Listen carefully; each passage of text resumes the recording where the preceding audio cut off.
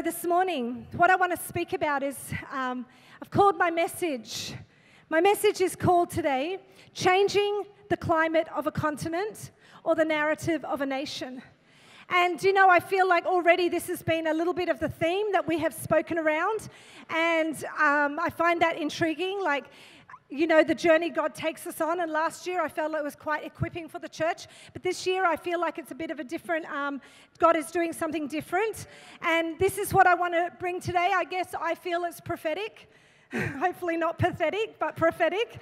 And I believe that this is what God would want to say to us today. And so my message is called Changing the Climate of a Continent and the Narrative of a Nation. Do you know the word climate? The word climate, it actually is this. It's a prevailing trend. It's a prevailing trend, okay? It's the atmosphere. Look at this, everyone. It's the atmosphere, it's the mood, it's the temper. It's the spirit, it's the feel, it's the ambience, it's the tenor, it's the tendency, it's the essence, it's the ethos, and it's the attitude. And I believe with all of my heart that the Church of Jesus Christ is called to change the climate, the prevailing trend of our continent. And I believe the Church of Jesus Christ is called to change the narrative of this nation. Do you know in a climate you might have different weather patterns. You might, in summer, you might have a day of rain. And in winter, you might have a day of sun, and that is exactly what life is like. You might be in a summer season, but you may have a day of winter, or you might be in a winter season, and you may have a day of sun. I'm not talking about weather. I'm talking about the prevailing climate of a continent and the narrative of a nation. I believe it is dependent upon this room and how we outwork what we are hearing from today. See, I am crazy. I am crazy enough to believe this. I am crazy enough to believe that we are called to change the spiritual climate of a nation. I believe that we are called to change the economic climate of a nation. I believe that we are called to change the medical climate of a nation. I believe that we can change the educational climate of a nation, and I believe that we can change the social climate of a nation. And you might say, how are we going to do that? How we are going to do that is by the Church of Jesus Christ and the people of God and the body of the Lord Jesus Christ. That is how we're going to do this. We are going to change the spiritual climate, the economic climate, the medical climate, the educational climate, and the social climate. If you believe that, can you please say one big amen? Because in Isaiah 55 and verse 9, it says this, as the heavens are higher than the earth, so are my ways higher than your ways, and my thoughts are higher than your thoughts. So if this is the truth, why can't we, the church, change the climate of a continent and the narrative of a nation in Jesus' name? I believe it. I haven't moved over here the other side of the world to just have a nice cup of tea and a coffee and an occasional good meal. I've come here for something greater than myself, something that is impossible without the Lord Jesus. And I say, if people are leaving to go to a comfortable, easygoing country where they don't need God, well, good on them. But God has positioned us here for such a time as this. And we will never change Africa. We can never change the continent without the power of the Holy Spirit. And so I am expectant. I want to talk to you about 5 people who changed the climate of a continent. 5 people who did this. Obviously, the Bible is full of people who did this, but 5 today I'm going to draw your attention to. The first person I want to draw your attention to, her name is Dorcas. Unfortunate name, but hey, she changed the climate of a continent. Dorcas, look, what a legend. We read about her in Acts chapter 9. Let's read this together. Now there was a follower of Jesus who lived in Joppa. Joppa is actually the olden day Tel Aviv. That's what it was. And her Arabic name was Tabitha, which means gazelle. And just remember, he makes our feet like our hind feet like a deer, like we can climb the highest mountains. It actually means that we can go to the greatest battles. That's what it means. She lived her life doing kind things for others and serving the poor. Okay, how awesome. She lived her life doing kind things for others and serving the poor. But then she became very ill and she died. After the disciples prepared her body for burial, they laid her in an upstairs room. When the believers heard that Peter was nearby in Lydia, they sent 2 men with an urgent message for him to come without delay. So Peter went with them back to Joppa. After arriving, he led him to the upper room, and there were many widows standing next to Peter, weeping. One after another showed him the tunics and the other garments that Tabitha had made to bless others. Peter made them all leave the room, and then he knelt down and he prayed. Turning to the dead body, he said, "Tabitha, rise up." And at once she opened her eyes. Seeing Peter, she sat up. He took her by the hand. He helped her to her feet, and then he called for the believers and all the widows to come and see that she was alive. And then the news spread all over the city of Joppa, and many believed in the Lord. But Peter remained in Joppa for several more days as a guest in the house of Simon the tanner. I want to show you 4 things about this lady, Dorcas. I want to show you about her life. I want to show you about her loss. I want to show you about her Lord. And I want to show you about her legacy. Because her life was this. She was always doing good and helping the poor. And her loss was unacceptable because she was always doing good and helping the poor. And then her Lord, she was the first woman ever in the Bible to be called a disciple. So she was recognized as someone very esteemed in the eyes of God. And then her legacy lives on even till today. They have set up right across the country what they call Dorcas Institutes. The Dorcas Institutes are there to help clothe and look after the poor. So this woman, Dorcas, actually changed the climate of a continent. How did she change the climate of the continent? By actually looking after the poor.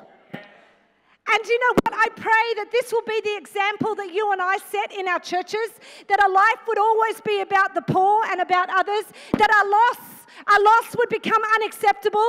I hope if I pass away, you go and you find 2 people like Peter or 1 person like Peter, put everyone out of the room and raise me from the dead, because I would like my life to be unacceptable loss. And then her Lord was Jesus Christ. And then her legacy lives on. So at the Art Conference in George in 2019, you're still hearing about Dorcas, a lady back in Tel Aviv who decided, I'm going to reach out and I'm going to help people that are less fortunate than myself. Come on, church. That's how you change the climate of a continent. In Jesus' name. The second person I want to talk to you about who changed the climate of a continent, and his name was Ezra. Now, Ezra was a scribe, and Ezra was a prophet. So he was sent to speak the word of the Lord, and he was sent to prophesy the word of the Lord. And the nation of Israel was God's chosen special people. But what had happened, that they had turned away from God, and they had got caught up in sin and destruction. And then God said, okay, Ezra, you need to go and you need to speak the word of the Lord and rescue this land. Do you get me? I'm going to read to you Ezra chapter 9 and verse 10 and 11. Look at this. But now our God, this is Ezra, what can we say after this? He's praying out on behalf, interceding on behalf of the land. For we have forsaken the commands that you gave through your servants and the prophets when you said, the land you are entering to possess is a land polluted by corruption of its people. Does that sound like any other land? Can you see that? The land was polluted by corruption. So when you hear people say there's so much corruption, don't panic. It was also in the day here. It was polluted with corruption by the detestable practices. Is there any detestable practices in our country? Corruption, detestable practices. And they filled it with their impurity from one end to the other. Wow, hectic. Okay, now I want to show you. We're going to go on to chapter 10. Have a look at this. Now get this. While Ezra was praying and confessing, weeping and throwing himself down before the house of God, A large crowd of Israelites, men, women, and children gathered around him. They too wept bitterly. And then Shekinah, son of Jehiel, who was actually one of the corrupt people. So Ezra had been crying, he'd been weeping bitterly, he'd been feeling the pain of a nation, of a continent, he'd been carrying that burden before God. And a man cottons on, and he says, the son of Jehiel, one of the descendants of Elam, said to Ezra, "We have been unfaithful to our God by marrying foreign women from the people around us.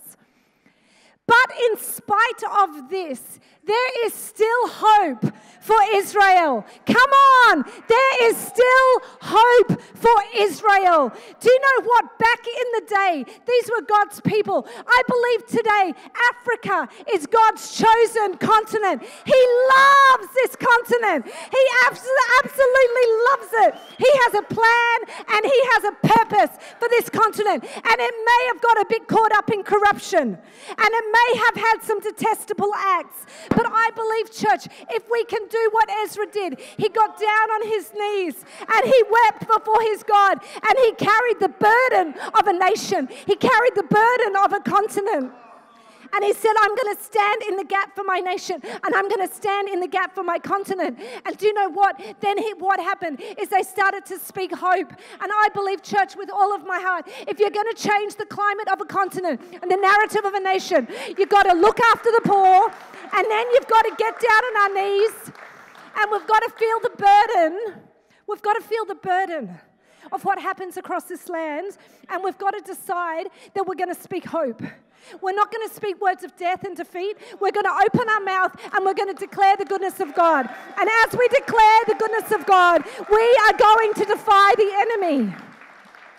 It is very important that we understand as church leaders, we're not going to do this with another pull out of a bag sermon. We've got to get down on our knees. We've got to call upon the name of the Lord. We've got to bind the spirit of darkness. Whatever you bind on earth will be bound in heaven. Whatever you loose on earth will be loosed in heaven. And that's the church of Jesus Christ. And so I just want to encourage us that if we're going to change the climate of a continent, I believe with all of my heart we've got to speak hope and we've got to get down on our knees before God. The third person I want to talk to you about who changed the climate of a continent, and his name was Nehemiah. Nehemiah, we know Nehemiah. I'll just tell you a little bit about him. Nehemiah, what did he do in Nehemiah chapter 1? Look at this, the words of Nehemiah. In the month of Kislev, the 20th year, while I was in the citadel of Susa, Hananiah, one of the brothers came from Judah with some of the other men. I questioned about Jewish remnant survived exile and Jerusalem. And they said to me, those who survived the exile and are back in the province are in great trouble and they're in great disgrace. And the wall of Jerusalem is broken down and the gates have been burned with fire. And when I heard these things, I sat down and I wept. For some days I mourned and I fasted and I prayed before the God of heaven. What's the ingredient? He sat down and he prayed and he wept and he actually got the heart of God for a nation. He got the heart of God for a situation, and he allowed God to move him. And then you go on to the next scripture in chapter 4, verse 12. Look at this. After I looked things over, I stood up and I said to the nobles and the officials, I looked things over, and the officials and the rest of the people, don't be afraid of them. Remember the Lord who is great and who is awesome. And fight for your families and your sons and your daughters and your wives and your homes. And I believe, church, it's time to remember to be building on one side, but to pick up your weapons of war on the other side and fight for your sisters and fight for your brothers and fight for your churches and fight for your families and fight for the broken and fight for the dying and fight for the hurting, because that is the job of the church. So Nehemiah, he prayed, he was moved, but then he picked up his weapons of war and he decided to fight. And do you know, I believe you change a continent, not just by your prayer, but by your weapons. If you have the word of God in one hand, you have prayer in the other hand, you rally the army, you stay unified as a team, you love one another, you count the cost, you sacrifice your life, and then we can change the narrative of a nation. The next man, the next person who changed the narrative, the climate of a continent, the narrative of a nation, his name was Caleb. I love Caleb. Moses said, okay, 12 of you mighty men, I want you to go into all of Africa, and I want you to give me a report back on what you see. And we know how the story goes. All 12 came back. But the devastating part of the story is 10 of them never made it into where God was taking them. Your kingdom come, your will be done on earth as it is in heaven. That's what he was trying to say. Come with me. I'm taking you into the promised land. What is the promised land? Well, the promised land is your kingdom come, your will be done on earth as it is in heaven. That is the promised land. And so he's saying, come on, let's go. All 10 of them brought a different report.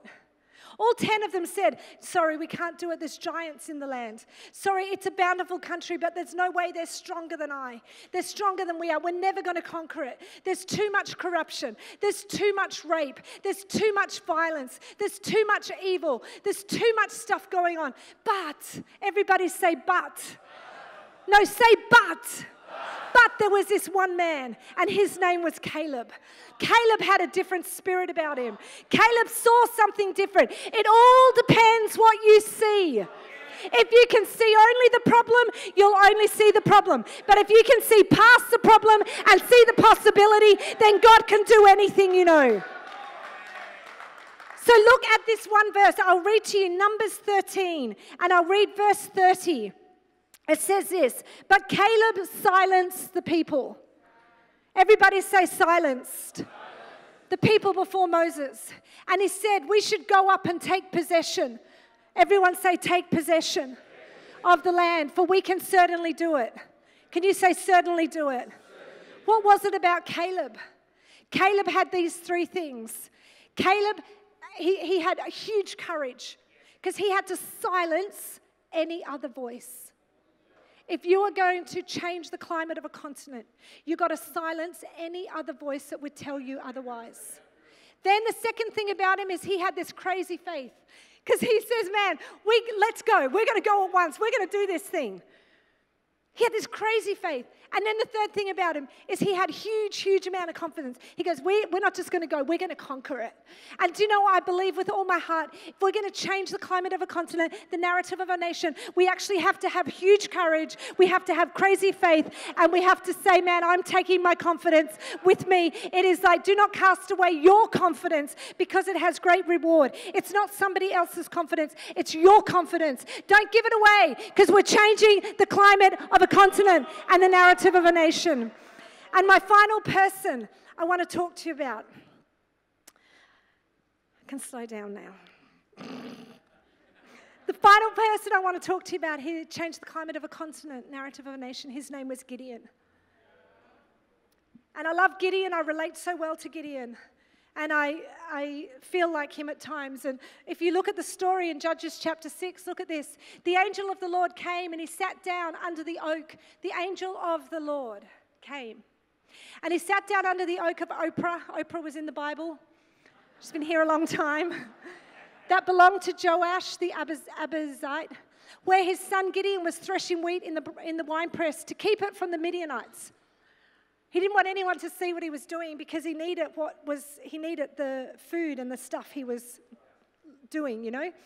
When the angel of the Lord appeared to Gideon, he said, "The Lord is with you, mighty warrior." And then Gideon, look what Gideon says. "Oh, pardon me, Lord." No, okay, so the angel appears. "The Lord is with you, mighty warrior." And he says, "Oh, no, sorry, pardon me, Lord. Pardon me, Lord, you've got the wrong person. I'm not sure you know what you're doing. Pardon me, Lord. The Lord is with you, mighty warrior. Pardon me, Lord," Gideon replied. "But if the Lord is with us," okay, "why has all this happened to us? Where are all his wonders that our ancestors told us about when they said, 'Did not the Lord bring us out of slavery? And now the Lord has abandoned us and given us into the land of the Midianite.' And the Lord turned to him again and said, 'Go in the strength that you have and save Israel out of Midian's hands. Am I not sending you?' And again he goes, 'Oh, pardon me, Lord.'" Okay, I love him. "Pardon me, Lord." Do you know what I realized reading this story? I realized that the future of a nation was trapped in the argument of Gideon's mind. And do you know, I believe for us, the future of our nation, the climate of our continent is maybe trapped in our thinking, in the processes of what's up in here. If we serve the King of Kings and the Lord of Lords, if we serve the one who raises the dead and heals the sick, if we serve the one who puts a baby in a virgin, if we serve the one who says, man, I will protect you, Elohim, what is that song? What is that song? Elohim, how does it go? Maker of the earth, Lord of Almighty God.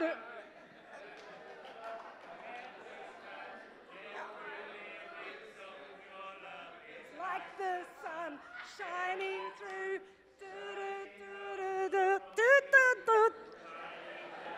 Elohim, maker of the earth, he is the Lord of kings, heaven's king. Yes! Okay. I'm just taking my amazing worship leading anointing to a whole nother level up here. It's a special talent.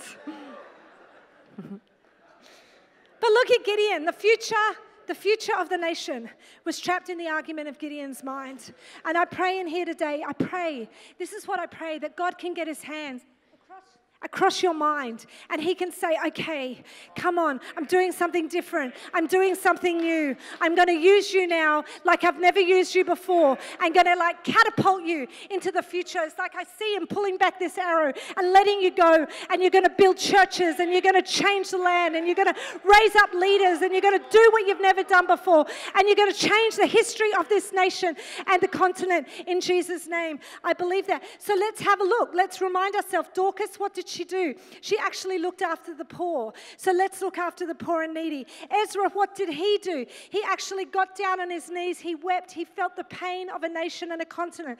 And then he spoke hope over it. Nehemiah, what did he do? He got down and he wept and he carried the burden of a nation. He interceded for something that he was out of his control. And then he said, now we will fight for our brothers and our sisters and our nation and our land. And then you look at Caleb. What did Caleb do? He silenced the voices. He took possession and he never lost his confidence. He had courage. He had crazy faith. He had confidence. Come on, everybody. And then you've got Gideon. And Gideon, the future of the nation was trapped in his mind. But you know what? Pardon me, God. Pardon me, God. God finally got a hold of him and he became obedient to the plan and the purpose of God. So I want to say to you this. How do we actually do this? I've given you some keys. But 4 things, 4 Ds. Are you ready for the 4 Ds? I think the 4 Ds, number 1, if we're really going to do this and accomplish this together, I think number 1 comes down to desire. Do you know, at 14 years of age, I found Jesus Christ. I got baptized in the Holy Spirit in my bathroom. I started to pray in tongues. I started to speak in my heavenly prayer language. And a new boldness came upon me, and a new fire and a new faith came upon me. And do you know what? Then the mission of our life, the mission. I got a mission and I got a mandate and I got a meditation. And my mission became this. It's in Psalm 63. It says, O God of my life, I'm lovesick for you in this weary wilderness. I thirst with the deepest longings to love you more, with cravings in my heart that cannot be described. Such yearning grips my soul for you, my God. I'm energized every time I enter your heavenly sanctuary to seek more of your power and drink in more of your glory. I pray, church, that this actually becomes our mission. The first and foremost, our greatest passion and our greatest desire is for Jesus Christ. If that becomes our desire, I think something powerful can happen. So that became my mission. But then I got a mandate. I used to go on every altar call. I would go on altar calls for depression. I would go on altar calls for suicide. I would go on altar calls for just to serve the Lord. I would go on altar calls to get set free. I just went on anything. Why did I go on? And you're looking at me like confused. She's a very strange girl. I was a very strange girl. But I just wanted more of God. So I would always find myself down here. And then the mission became Psalm 2. The mandate. And the mandate of Psalm 2 is this. How dare the nations plan a rebellion? Their foolish plots are futile. Look at how the power brokers of the world rise up to hold their summit. As the rulers scheme to confirm together against Yahweh and his anointed king, saying, let's come together and break away from the Creator. I mean, they're crazy. Once and for all, let's cast off these controlling chains of God and his Christ. I mean, this was absolute rebellion. God enthroned merely laughs at them. The sovereign one mocks their madness. And then with fierceness and fiery anger, he settles the issue and terrifies them to death with these words. I myself have poured out the King of Zion, the church of Jesus Christ, my holy mountain. I will reveal the eternal purposes of God, for he has decreed over me. You are my favored son, and as a father I've crowned you the King of eternal. Today I become your father. And then he says, ask, can we read this together? 1, 2, 3. Ask me to give you the nations, and I will do it, and they shall become your legacy. Your domain will stretch to the ends of the earth, and you will shepherd them with unlimited authority, crushing their rebellion as an iron smashes jars of clay. Come on. Do you know what? We would go on these altar calls and we would stand there and say, God, give us the nations of this earth. God, send us places we never imagined. God, take us places we never thought we could go. God, use us in areas that we never thought was possible. And now I find myself in Africa. I think God heard my prayers as a 14-year-old girl. And he said, okay, church, he wants to remind us again today, what is it you desire? Can we desire him above all? And can we ask him for the nations? There's 58 nations and countries in Africa. Can we ask him for all 58? Can we be wild and crazy? And can we put our trust in God? Because he says in Psalm 20, if you pray prayers like this, he says, I will give you the desires of your heart. I will respond to what you're asking. And I pray that we will have this mission and have this mandate and the meditation knowing that he will give it to us as he has promised, because his promises will never return void. They are yes and they are amen, and they are for us forever. But we've got to get back to desiring God to use us in such great and magnificent ways. It's out of our league, I know. It's out of our control, I know. But how good is that? Because then you're no longer, I'm a control freak by nature, but now I'm no longer in control because it's way out of my control. Got to desire it. Number 2, you've got to decide. You've got to decide. You've got to desire it, and then we've got to decide. Do you know, because Galatians 2, verse 20, it says, I have been crucified with Christ, and I no longer live. Okay, is that the truth? I have been crucified with Christ, and I no longer live, but Christ lives in me. And the life I live in the body, I live by faith in the Son of God who loved me and gave himself for me. It is no longer I who lives. This became as a child. This became my story. And I used to say this scripture, I've been crucified with Christ, and it's no longer I who lives. I've been crucified with Christ, and it's no longer I who lives. If it's no longer you who lives, you will go to places. You will go to dark places. You will go to unreached places. You will go to any places if God calls you there. Because as one of our speakers has already said, my food is to do the will of him who sent me. And I pray that that will be the story of our church, that we will understand that we make this decision again to sacrifice ourselves and to die every single day. You get your spiritual knife, not your real knife, your spiritual knife, and you put it through your chest, and you remember to say, I die daily, and it's no longer I who lives, but Christ who lives in me, in Jesus' name. And then number 3, how do we do this? Well, number 1, we desire it. Number 2, we decide it. And number 3, we discipline ourselves. And we've already heard this so profoundly spoken about, but I do find it intriguing that in Acts chapter 2, they were filled with the Holy Spirit. And then in Acts chapter 4, they needed to get refilled. That's 2 chapters later. Because I think once you get filled, you're not filled forever. You've got to stop and you've got to get refilled. And you've got to allow God to pour in. That's why he says in 2 Timothy, to fan into flame the gift of God that is within you. You've got to keep that little spark burning. You've got to never let that fire of God in your heart burn out. You've got to keep it alive. How do you keep it alive? You keep saying, God, even if you're not hungry, you say, God, make me hungry again. If you're not desperate, God, make me desperate again. If you don't care, God, help me to care. God, I want to have your heart. I want to carry your heart. Because I think he wants us to discipline ourselves to go after him with everything and keep the fire burning in our heart. And do you know, can I say this? That my posture, because I'm learning this posture this year, if God had a rope and he could pull it in like this, the posture I think he's pulling me into is stillness and silence. Because I think if you just all be very quiet in this room, close your eyes. Do you know the power of the loudness of silence is amazing? What you hear in silence is amazing. And I don't think you can truly know the depths of God if you don't know how to be silent. I fail it all the time. I would say I'm a failure in this area. But I'm trying to resurrect myself and be still and be silent. So we're going to desire it, we're going to decide it, we're going to discipline ourselves, and then we're going to stay determined. We're going to stay determined. And may I read you this most inspiring passage. You're going to love it. You're going to fall on the ground. Are these super apostles of yours Hebrews? Well, I am too. Are they Israelites? Well, so am I. Are they descendants of Abraham? Me too. Are they servants of the Anointed One? I'm beside myself. I'm beside myself when I speak this way. But I am much more a servant than they. I have worked much harder for God, taken more beatings, and been dragged to more prisons than they. I've been flogged excessively, multiple times, even to the point of death. 5 times I've received 39 lashes from the Jewish leaders. 3 times I've experienced being beaten with rods. Once they stoned me. 3 times I've been shipwrecked for an entire night. For an entire night and a day, I was adrift in open sea. In my difficult travels, I've faced many dangerous situations and perilous rivers and robbers and foreigners and even my own people. I've survived deadly peril in the city, in the wilderness, with storms at sea and with spies posing as believers. I've toiled to the point of exhaustion and gone through many sleepless nights. I've frequently been deprived of food and water, left hungry and shivering out in the cold, lacking proper clothing.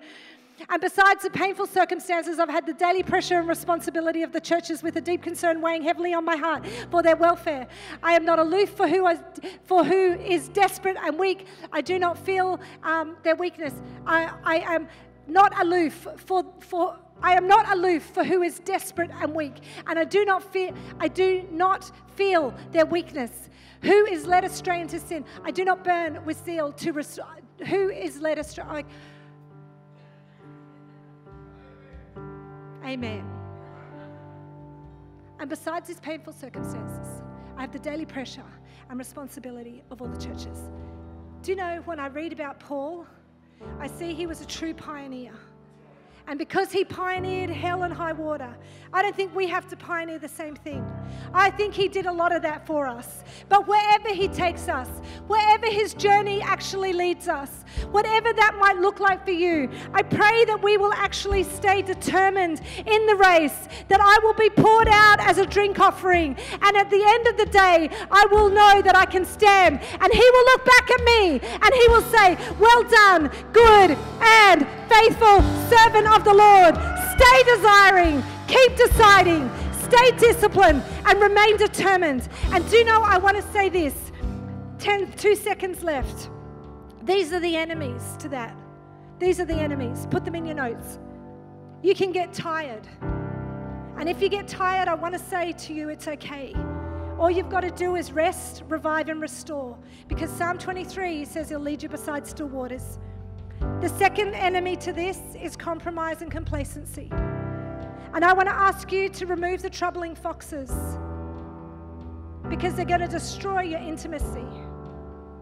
Then I want to say the third enemy is your priorities. And all you need to do is realign. And the fourth enemy is sin. And all sin does is separate you. So you just got to turn and go the other way. Repent for your sin and turn back to God. Another enemy is our disappointment. But can I encourage you to keep trusting? Because he will be faithful, because he's a good, good father. And the final enemy is striving. And could I encourage you to enter his grace? If you're tired and worn out on religion, take a rest, take a real break. Learn the rhythms, the unforced rhythms of grace. And you'll be able to step into what he has for you. And I pray that we will be the Church of Jesus Christ that changes the climate of a continent and the narrative of a nation. In Jesus' name, can we stand together? I would like us to read something. I'm going to go now. I'm going to go off the stage. I'm going to go off the stage, but I want you to read this. I want you to read this out loud with me, and then we'll turn this into a prayer meeting for 60 seconds. Are you ready? We're going to read from Song of Solomon. It's not about romance, guys. It's about the church. Song of Solomon. Okay, you ready to read this together? The first part is the bride, the church. The second part is what God says to us. Are you ready? 1, 2, 3. I've made up my mind until the darkness disappears and the dawn has fully come.